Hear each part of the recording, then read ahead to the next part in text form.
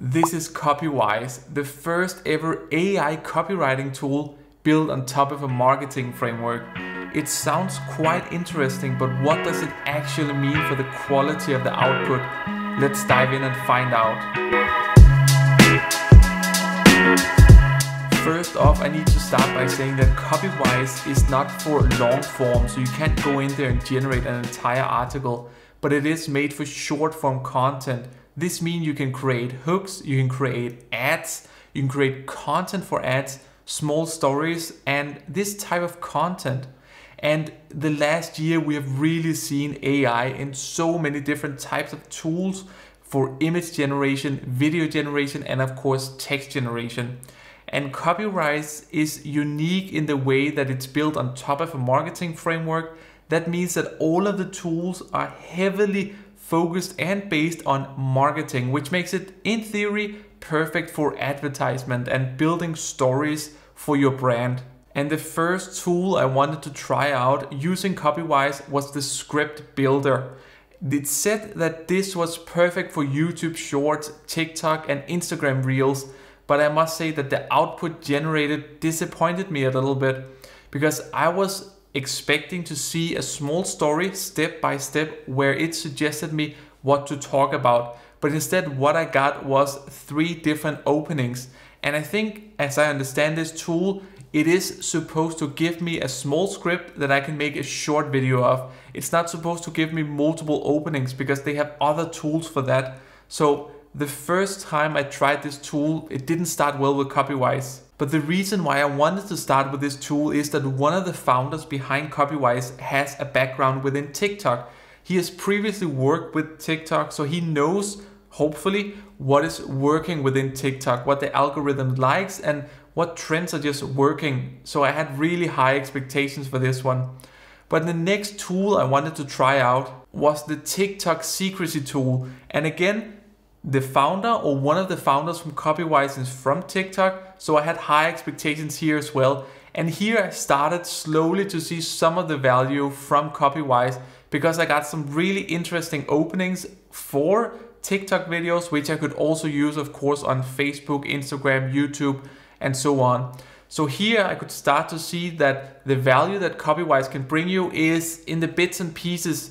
It's not at a place now, at least on my testing, where it gives you a full script and you get the full value and the full benefit of it.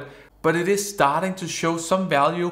At least the place that I found it most valuable was the hooks. Because both within the script tool and within the TikTok secrecy, we saw different types of hooks, different types of openings that were great, but we didn't see this full script. And what I'm really missing with these tools, and basically all of the tools, are some examples, some help text. They're telling me to be descriptive, but I'm not sure what I need to be descriptive about.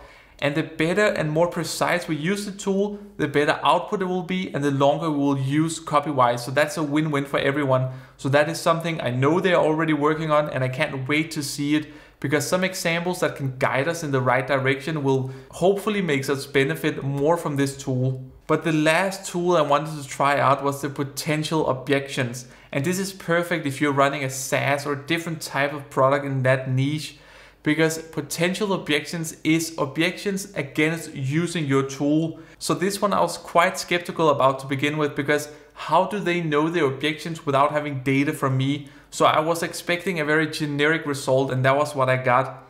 So I got results like your product is too pricey, the design doesn't match what the user wants, it's too difficult to use, and it doesn't match into my workflow. Those I completely understand. They're definitely objections, but they're very generic and they match basically any tool. So this tool, for this to really be valuable, it's almost a separate tool by itself, where we could load in data from our users, maybe their behavior, their activity, and then based on all of this, it could crunch that data and then gives us an output. Maybe it can see some similarities in the data where the users, they basically just stop using the product. So this type of data and this type of result would make this potential objections super valuable. But right now it is just very generic, talking about pricing, walkthrough, and those types of objections. So overall with Copywise, I can see what direction they want to go in and what direction they're working towards, and it's definitely interesting, because as mentioned in the introduction, it is the first AI copywriting tool built on top of a marketing framework. So if you're working with marketing, Copywise might be interesting for you because every tool is focused on the marketing aspect of that tool. So that means that the output is perfect for advertisement or maybe to use here and there on your landing pages. But overall, then I feel the tools really need some more work to get more quality output and to get a more including text, because right now we get great hooks, but then it also stops there. And on top of that, then they really need to work on the UX because we need examples. We need more help to understand how we can get the full benefit out of Copywise. So to answer the question from the introduction, I can see differences, especially when I compare it to Niches and PepperType, which are more generic tools. This tool, Copywise, is more heavily focused on marketing, and it's clear for me to see in the output, especially the TickTock aspect. I think it's great that they have a founder who's previously been at TickTock and he has taken his knowledge and poured into Copywise, and I feel we can see that. And to continue a little bit about what they need to do, we can also see that on the pricing, because right now they're running a lifetime deal of $39 US, which is very cheap for a tool like this.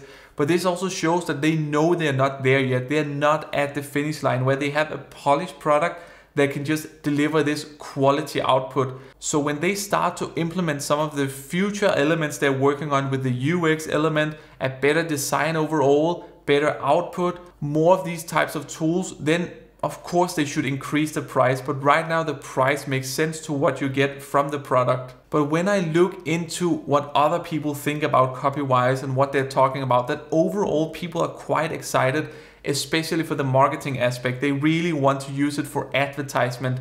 And if you're working with marketing, then keep an eye out for Copywise. It's not polished and ready yet, but if they continue to develop this and basically achieve this quality output, then in the future we'll have a very powerful marketing tool that we can add and use in our advertisement and our daily work. But based on my own testing and the current state of Copywise, I can only give it 3 stars. But let's see where it ends up in the future. If you want to see my review of PepperType, then you can watch it right up here, which is a more polished product than Copywise is right now. Thank you so much for watching. Let's catch up on the next one.